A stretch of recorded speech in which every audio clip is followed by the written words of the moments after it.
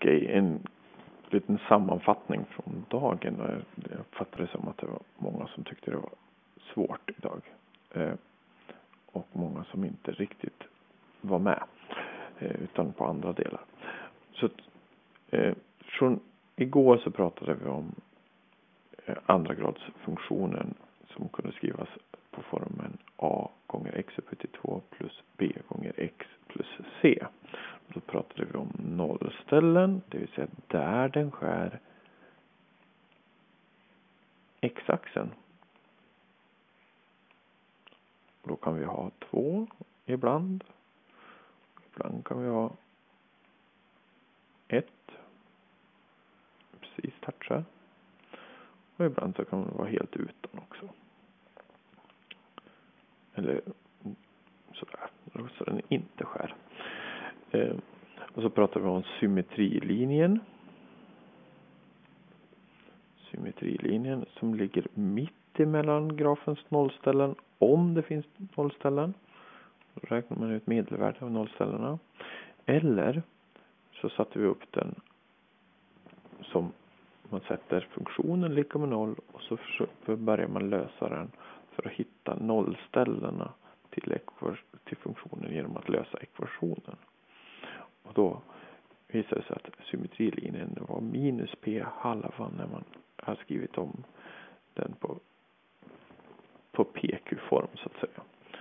Så vad gjorde vi? Jo, då gjorde vi så här. Man undrade a gånger x i kvadrat plus b gånger x plus c.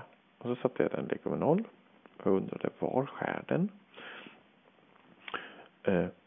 Och sen så måste man då dela med a och hade sig så att man fick då blir det ju nya värden på det här viset. X i kvadrat plus någonting gånger x plus någonting annat här. Q kallade vi det. Och då visar det sig att då är symmetrilinjen minus p halva i det fallet. Och så pratade vi då om extrempunkten också.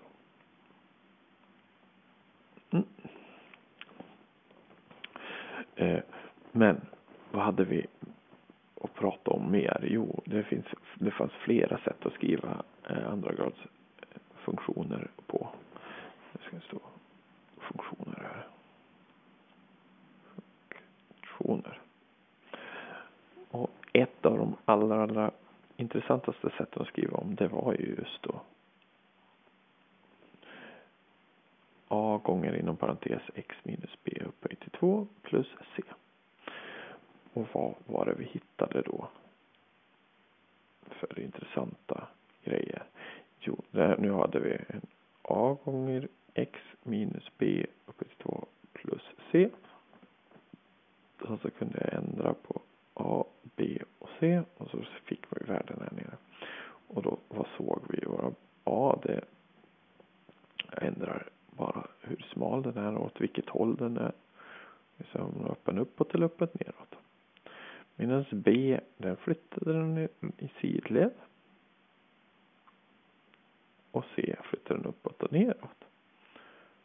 Inte mycket intressant. Och tittade vi på symmetrilinjen och extrempunkten. Då visade det sig att b här, det var ju våran extrempunkt. Eller symmetrilinje. Och när x är lika med b, i det här fallet 3, då är det våran symmetrilinje. X lika med 3 heter den. Och extrempunkten, den hamnade här nere.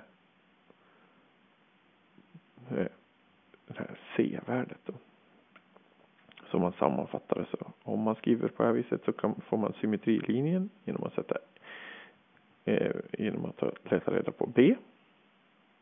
X symmetri är lika med b. Och extrempunkten den hamnar i b, c. Så i det här fallet så är det symmetrilinjen lika med 3. X lika med 3 och extrempunkten är 3,4. Och ändrar jag c, ja då ändrar sig extrempunkten också. Ändrar jag b, ja då ändras både extrempunkten och symmetrilinjen.